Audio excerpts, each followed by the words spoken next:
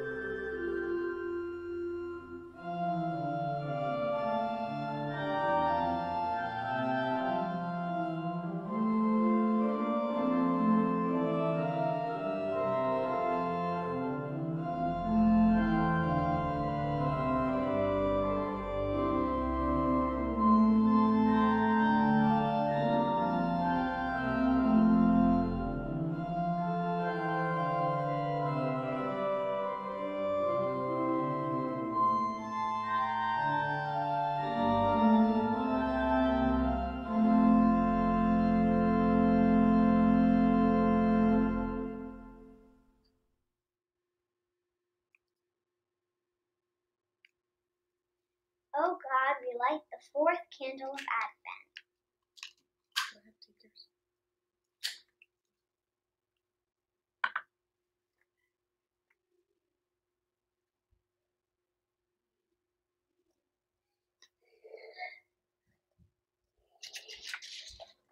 We hear your angel Gabriel and witness the faith of Mary.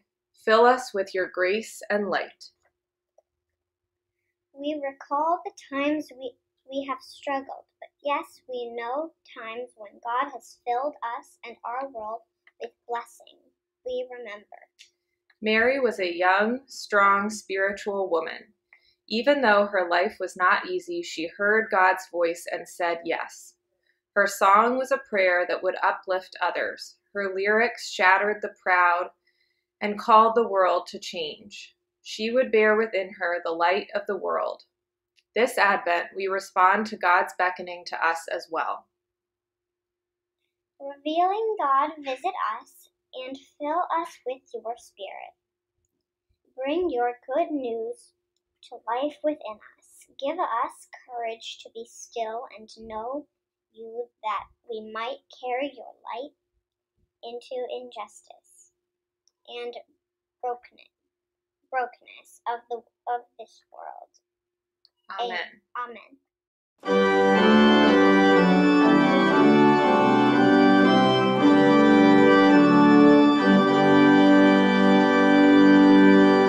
O come, holy faithful.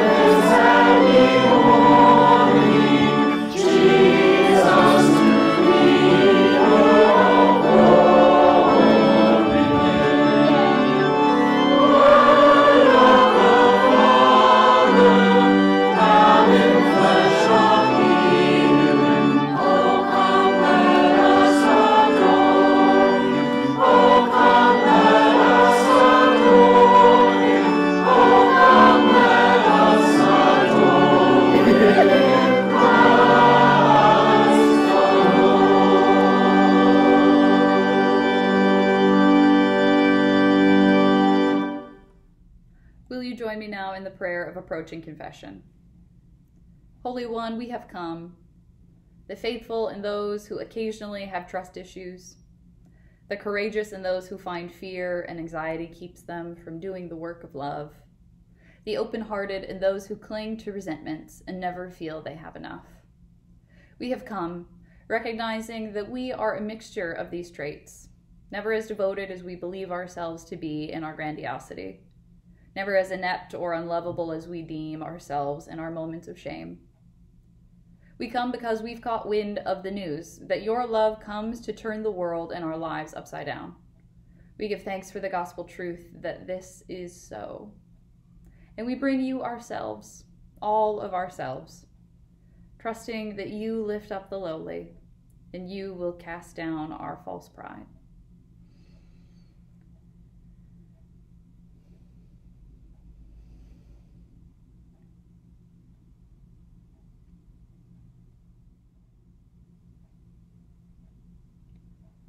In the waters of baptism, we are reminded of your grace, which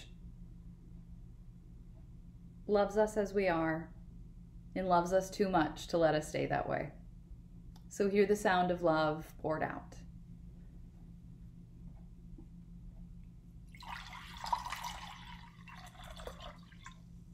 O Lord, open our lips, and our mouths will declare your praise. Praise the Lord. The Lord's name be praised. Amen.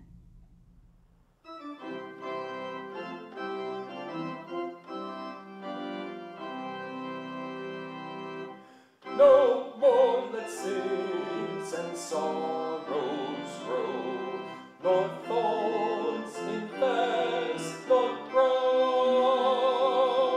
He comes to make his blessings flow, for as the curse is found, for as the curse is found, for as the curse is found.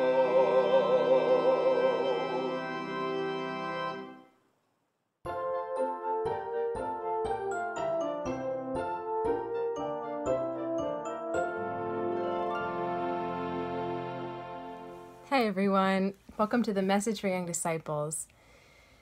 And this week we have a very special announcement to start with, which is that today, December 20th, at 11:45 a.m., there is going to be a live reading of the Christmas story from Luke's Gospel that is going to be over Zoom, and the kids of Emmanuel are going to be doing the reading of the Christmas story. And it will be the same Zoom link as Celebrations and Concerns, which is in the e-presence. So it'll be tacked on right at the end. So please, kids, come hear your friends read the story. If you're not reading the story yourself, which you might be, and everyone come enjoy this amazing live reading of the Christmas story from Luke. As we head into the week of Christmas, this is the last Sunday of Advent, so it's a really wonderful time to focus on the story in the gospel and really get grounded in the story, because this story is pretty unexpected, right? The story of Christmas, the reason that we celebrate it is that it was so momentous, it was so amazing and important, and it was so unexpected, right? God came into the world through the form of a baby. And you guys and me and everybody here are living through super unexpected times, right? You know that every day is unexpected right now since the pandemic. And this story is a really good reminder that God comes to us in unexpected times and in unexpected ways, sometimes in ways that we didn't plan for or we don't even want. But God is always coming to us, no matter if we expect it or think it should be or plan for it or not. So as we head into the week of Christmas, I hope that you guys can celebrate with your families and celebrate with the story, and that the story reminds you that God is always with you, even in unexpected ways. So I hope you have a wonderful week and have a Merry, Merry, Merry, Merry Christmas. Tears are falling, hearts are breaking. How we need to hear from God. You've been promised, we've been waiting. Welcome, Holy Child. Welcome, Holy Child. Hope that you don't mind our manger. How I wish we would have known, but long awaited, holy stranger, make yourself at home. Please make yourself at home. Bring your peace into our violence. Bid our hungry souls be filled. We're now breaking heaven's silence. Welcome to our world. Welcome to our world. Fragile finger sent to heal us, tender brow prepared for thorn, tiny heart whose love will save us, unto us is born, unto us is born.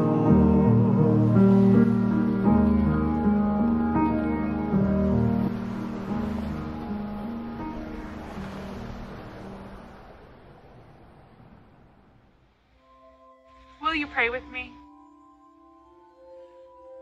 Holy One, as we come once again to the reading and proclamation of your word, we pray, God, that you would help us to experience your word anew, like snow falling freshly into our spirits. Give us a good drink from your living water through this reading and proclamation, that we might find exactly what we need for this day's journey.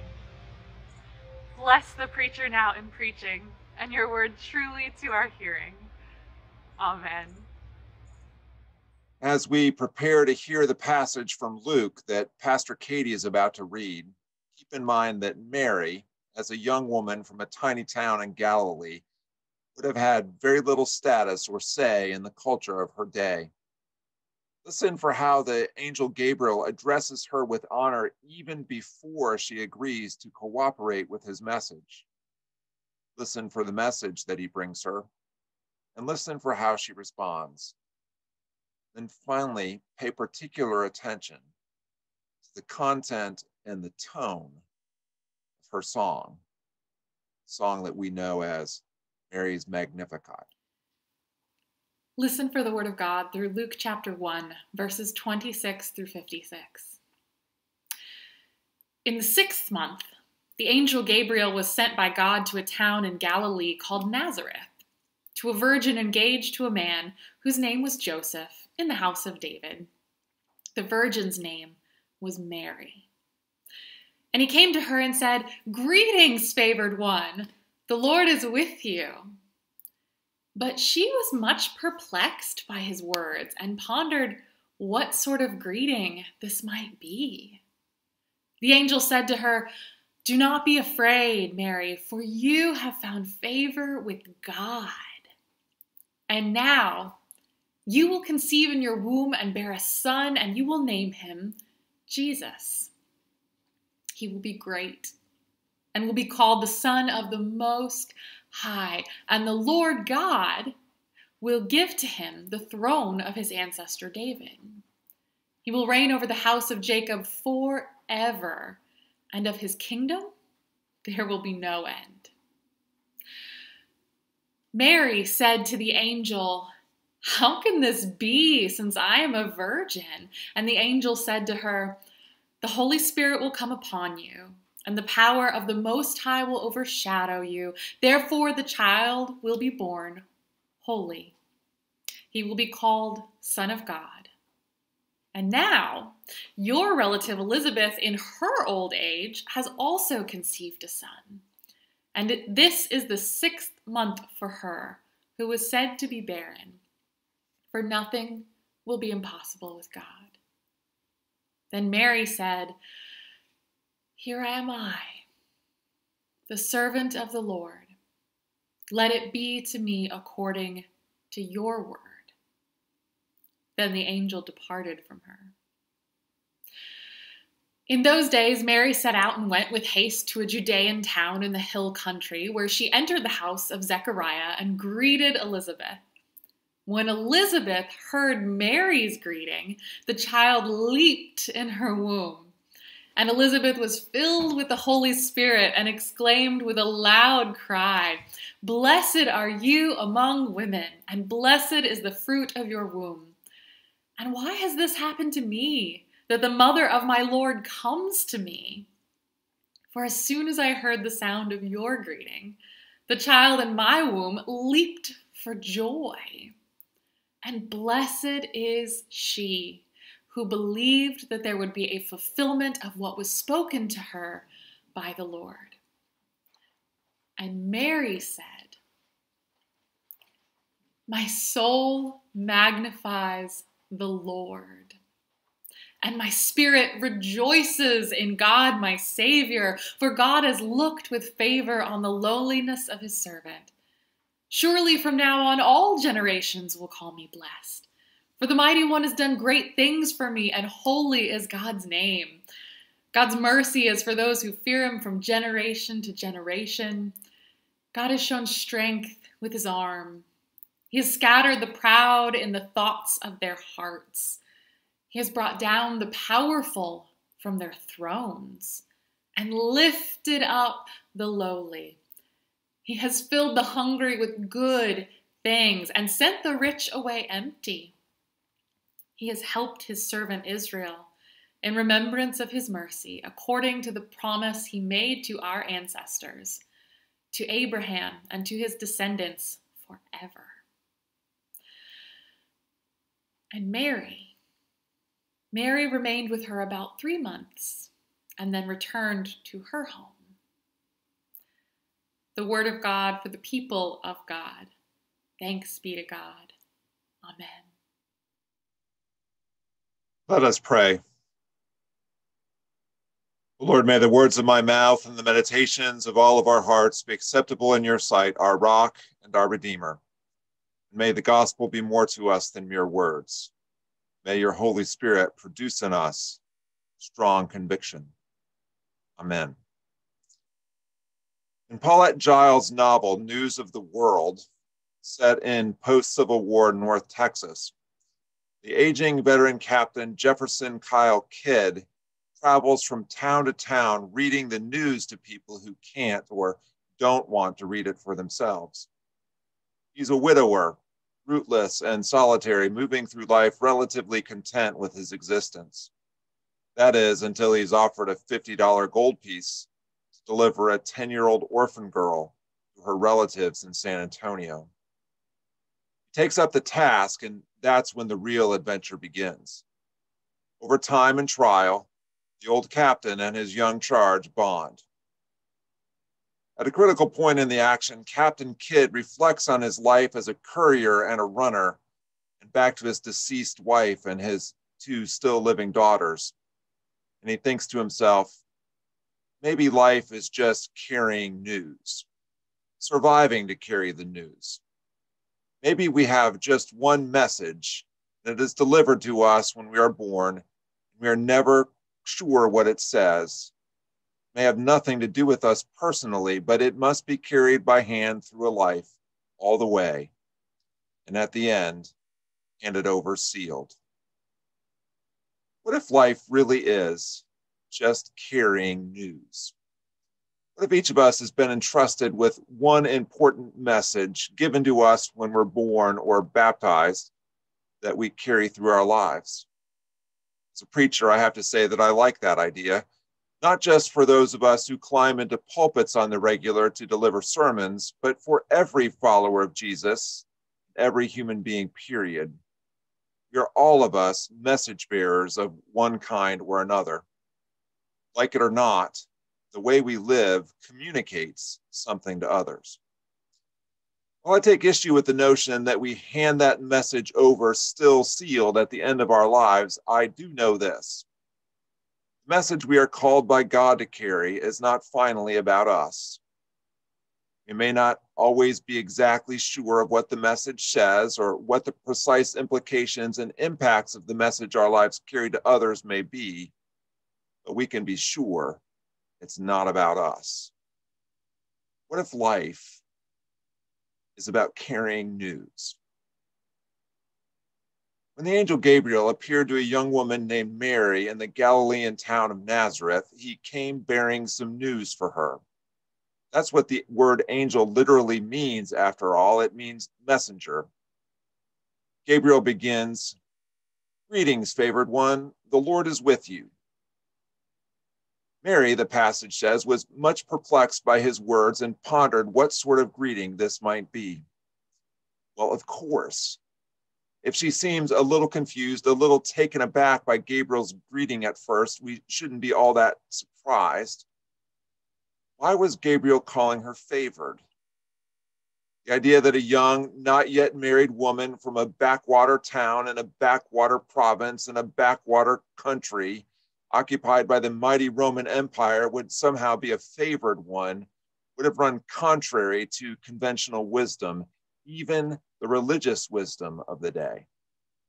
Being wealthy, being wed, being male, being from the right tribe and the right sort of town and the right sort of province in a country that wasn't under foreign occupation, all of those things would have been perceived as some sort of favor from God or blessing, or at least good fortune in those days, as they might be by some today. That, of course, wasn't Mary's lot. And yet Luke's gospel affirms that it is to Mary that Gabriel brings his news. You are favored. God is with you. The message doesn't stop there, of course. Gabriel goes on to tell her that she will be overshadowed by God's Spirit, give birth to a child who will be called the Son of God. What an honor. Favor, a more accurate rendering of the Greek word is grace. The favor and presence of God is not indicated by our external circumstances. Cash and prizes, the imputed benefits of being born into a particular status, race, and class, and the relative lack of hardship and illness in life aren't signs that God is somehow more pleased with or more in favor of those who have them. Indeed, part of the news in the story and song of Mary and in the whole narrative of the Gospel of Luke and in the Beatitudes in Matthew's Gospel and in the words of the Hebrew prophets is that God's favor, some scholars call it God's preferential option, actually leans in the direction of the poor, the widow, the orphan, the foreigner, the sick, the oppressed, the vulnerable, and the imprisoned. These are the least of these through whom the King comes to us, according to Matthew 25. These are the lowly who are lifted up, and the hungry who are filled with good things in Mary's song. We misunderstand Mary's message and the gospel itself if we don't understand that it turns the world and its conventional wisdom upside down. Dietrich Bonhoeffer proclaimed this same news in Advent of 1934 when he wrote, "That is the wonder of all wonders, that God loves the lowly. God chooses people to be God's instruments and performs God's wonders where one would least expect them. God is near to lowliness. God loves the lost, the neglected, the unseemly, the excluded, the weak and broken. Where human beings say lost, God says found. Where people say condemned, God says saved. Where people say no, God says yes." That's a message worth carrying and embodying in our lives. So instead of getting lost in the question of exactly who God might favor more, perhaps the better tack to take is to focus on what it meant for Mary and what it might mean for each of us to carry the news of God's incarnate love, especially for the lowly, in our lives as individuals and as a community. Mary is the one who literally gave birth to that love, which is why the Greek Orthodox tradition calls her the Theotokos, or the God-bearer. But part of the good news of the gospel is that we ourselves can share in bearing God into the world through our words and actions. In a way, we can also be Theotokos.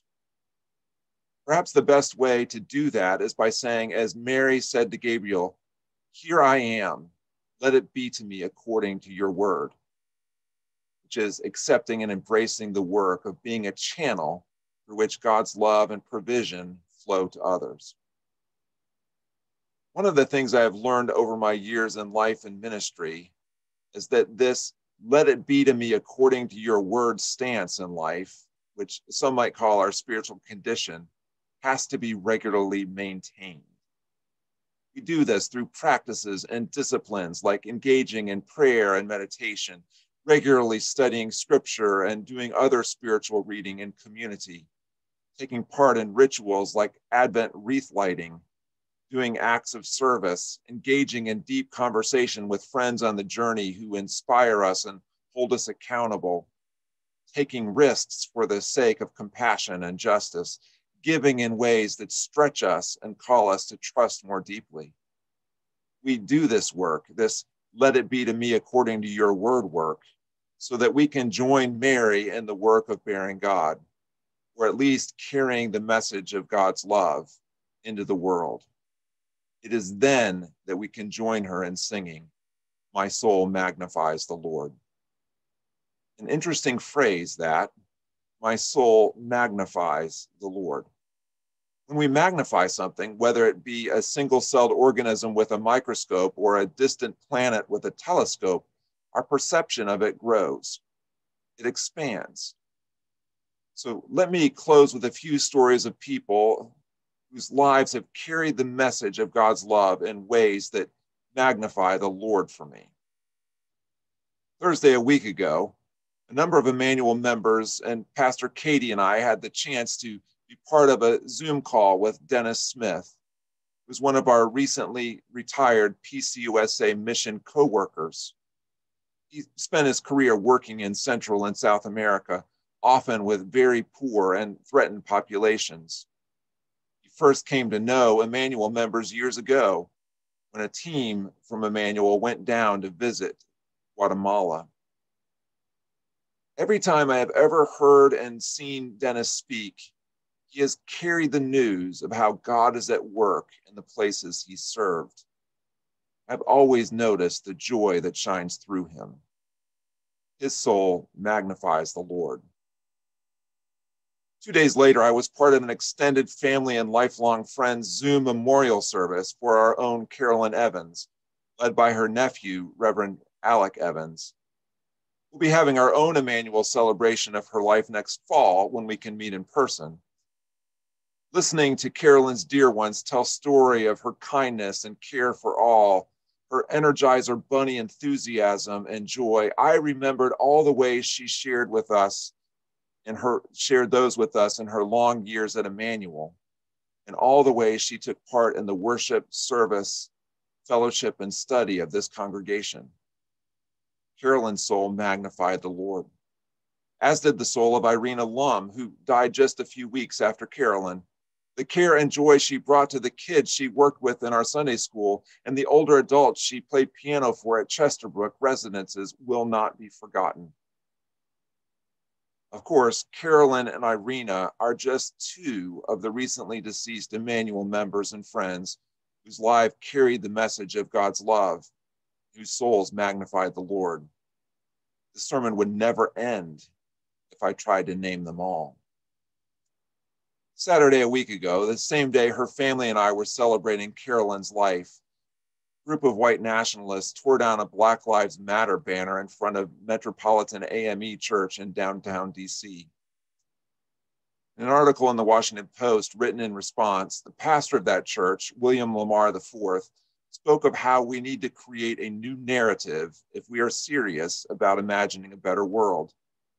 one that tells a true story of humans thriving together and sharing the abundance of the land and their labor. Then he went on to carry the news of a God for all people and not just some.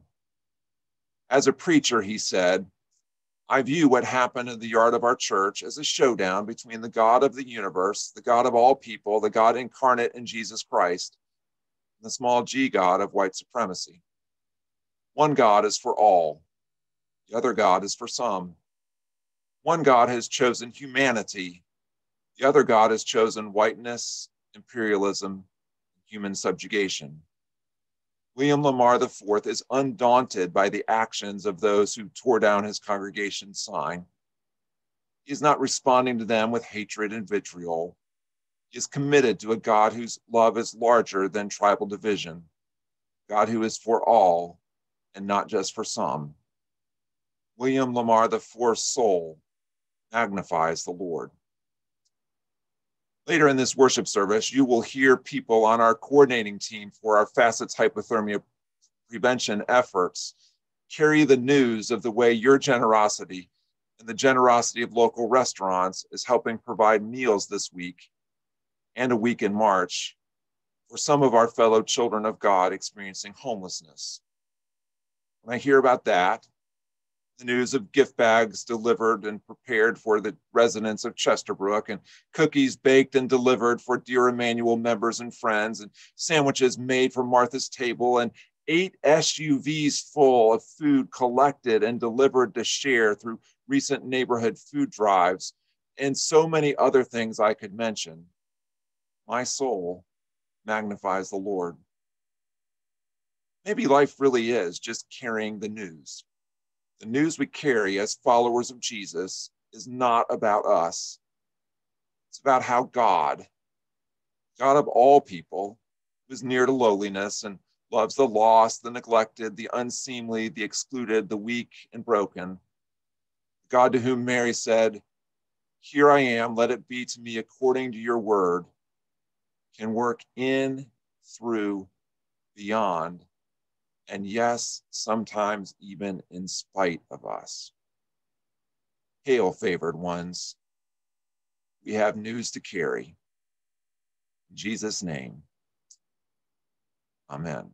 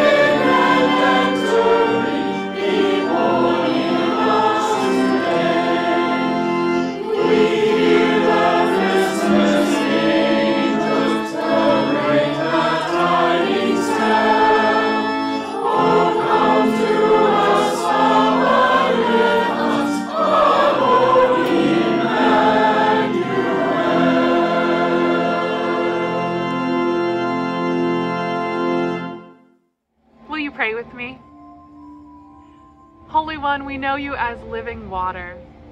And so in this season of gently falling snow, we pray that you would come into our hearts just as gently.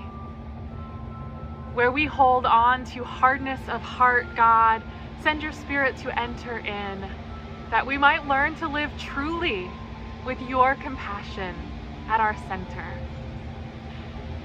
We pray, God, for our daily bread. And that when we have daily bread, God, we pray that you would give us hunger for justice. Help us to live into the good news that you have for each and every one of your beloved children this day. God, as gently as falling snow, send your Spirit to enter in. We lift all of the prayers of our hearts to you. Our Father, who art in heaven, hallowed be thy name. Thy kingdom come, thy will be done on earth as it is in heaven. Give us this day our daily bread, and forgive us our debts as we forgive our debtors.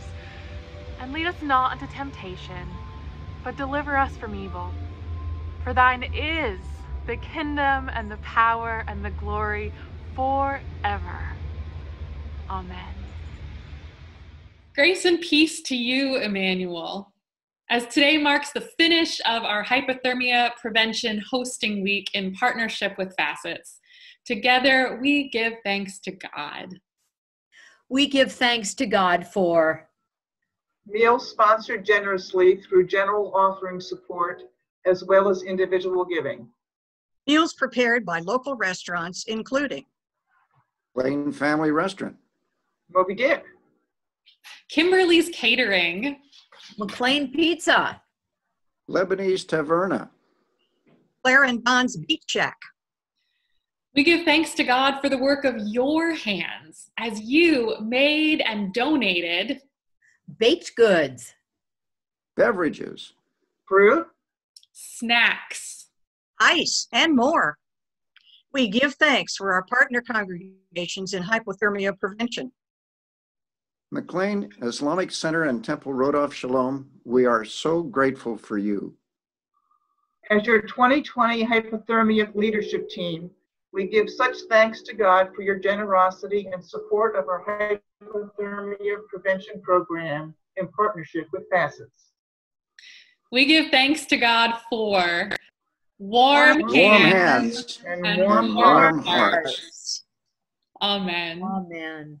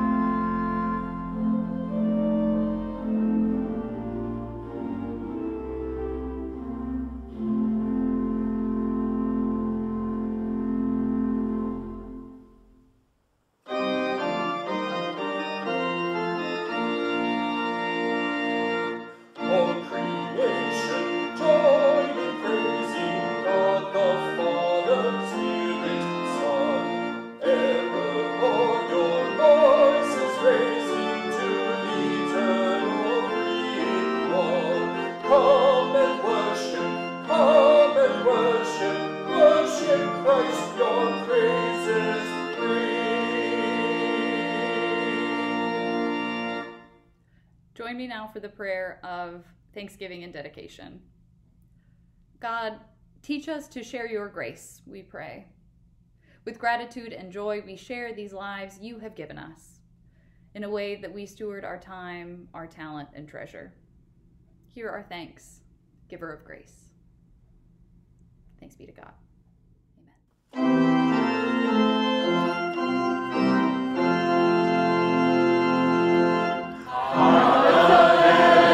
Angels sing, glory to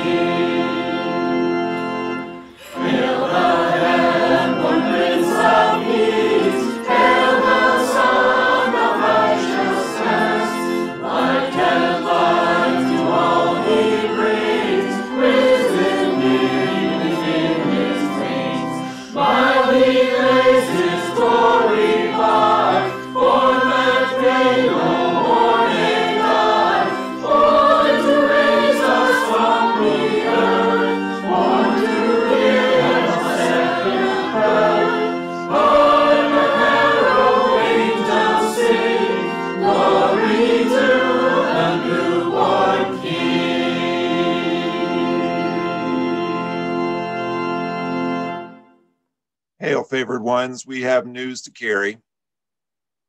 So let us say, let it be to me according to your word. Let our souls magnify the Lord. May the grace, mercy, and peace of God, our Creator, our Redeemer, and our Sustainer, be and abide with each and every one of us today and every day, evermore. Amen.